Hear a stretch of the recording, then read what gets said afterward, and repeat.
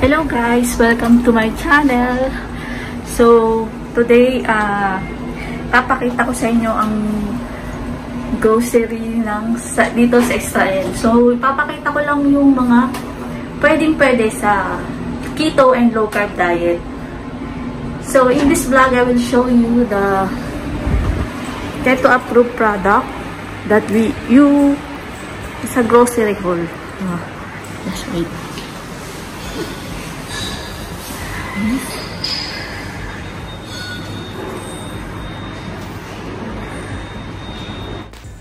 So yes, we're waiting.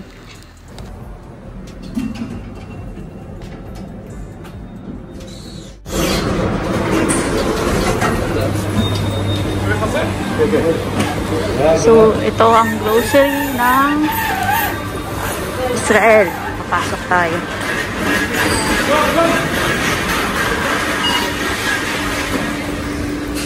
Hand wash muna to.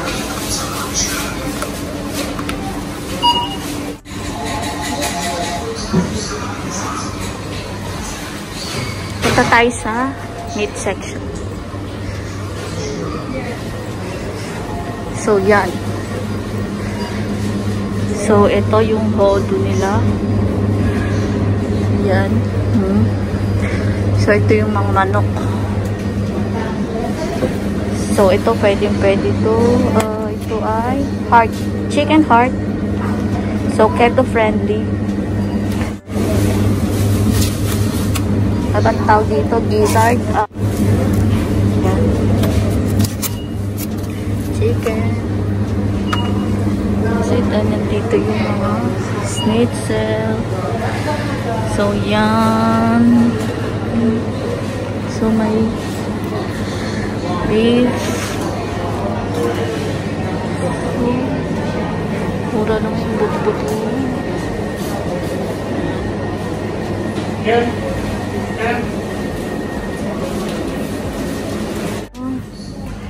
Curry, tomato, ito, artichoke. So, pwede yan. Pwede. Katsiling, pwede. Kesar. Nila pwede yan guys. Ito pwede avocado. So pwede to yan. Celery pwede rin to. Red bell pepper. Ito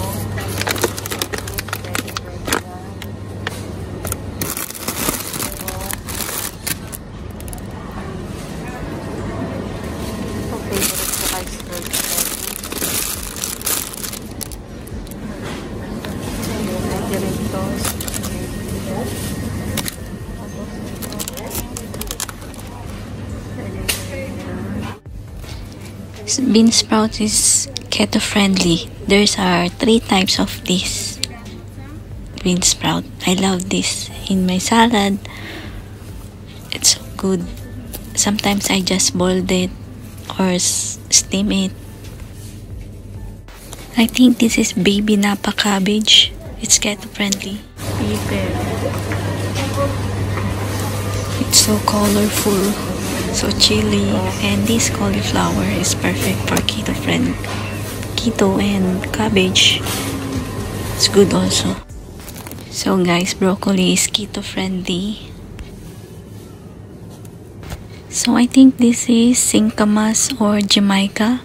It's keto friendly also. These two.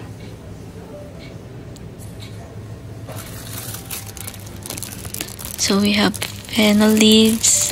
I like this in my chicken and some salads. Also this cilantro. It's good in the salad. And we have radish, red radish, small red radish. So this is also good for us. And some coconut, only coconut meat, not the juice. And this fennel, it's good also. You just eat it raw. You just wash it and slice it. This big radish. Yes, good for salad. And we have some nuts. Those are different peanuts. The fruits is not good. And this is almond nuts. Some pistachio. It's good. These peanuts. Sunflower peanuts. Sunflower seed. And walnuts. So this the sunflower nuts. Pecan nuts.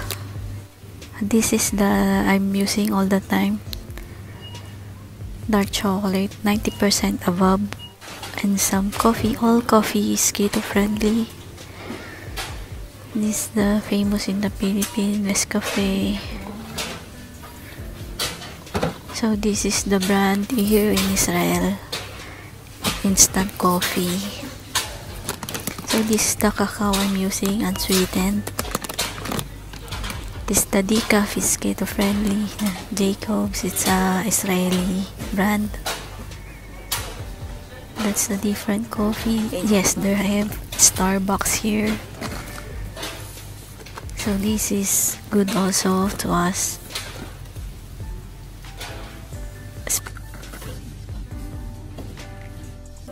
Green tea, it's keto friendly. We have tuna here that flakes in olive oil, but you can use the water tuna.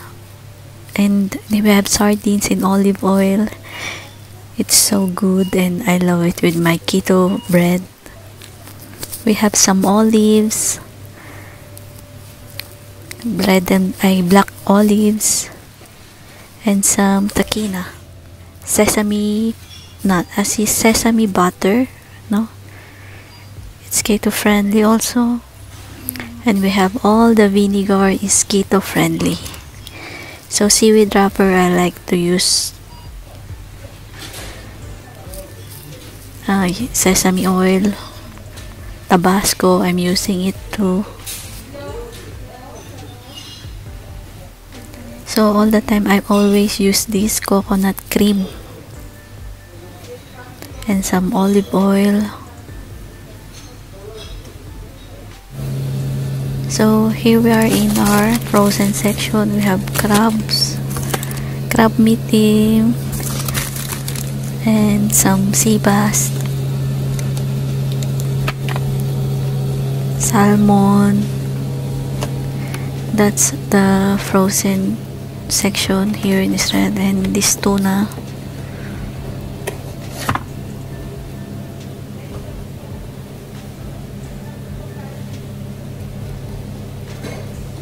barbunya, we call it barbunya. So these are the steak. So they have sausage, beef sausage, and it's pure meat, no extension. These are the beef, frozen beef, and they have frozen vegetable also. So we have broccoli, cauliflower. Sometimes they have cauliflower rice, and this the blueberry, strawberry, also frozen. Some green beans, artichoke is keto friendly. Sprout also is keto friendly. Some okra, yes, it's keto friendly. And we have a lot of cheese here in Israel. So I love cottage cheese here. This is cottage cheese. Some cheddar, mozzarella, and cream cheese. And we have coconut butter here, and some butter, and of course unsweetened almond milk, some coconut milk, and this is my stevia. This is powdered stevia. I'm using it when I'm baking. So we have some hot dogs. Hot dogs is in moderation only. This salami, yes, it's I'm not using it all the time because it's not good. It's too salty. A lot of sodium. So, yun lang guys. Nakita na ako. Dahil ayun. So, punta tayo sa organic store. So guys, this organic store in Israel, they have different peanuts, nuts here. So it's per gram. So it's more cheaper than the grocery. This coconut flakes. Different nuts is fresh. And they have organic coconut oil. And some chia seed. He have pork rinds. And these are the herbs, different spices. Yes, it's keto friendly, so don't worry to use it. So these are the dark chocolate, 100%. So that's it, mga friends. Mamaya ulit. So yun guys, that's all that I can share with you because my time is so limited. I only have 1 hour to do all those chores. So I hope you enjoy this vlog. And thank you and God bless. Bye-bye. Bye.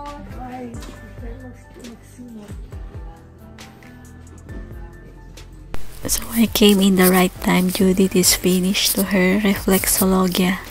So we just need to wait for her husband.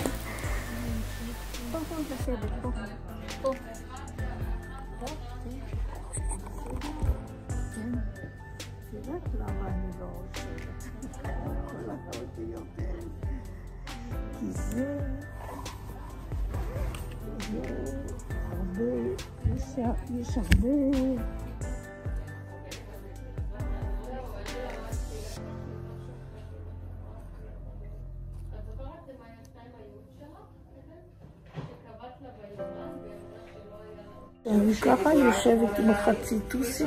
לא, שבסדר. So that's it for all the day. So tagid li shalom Judy. Shalom. Bye bye.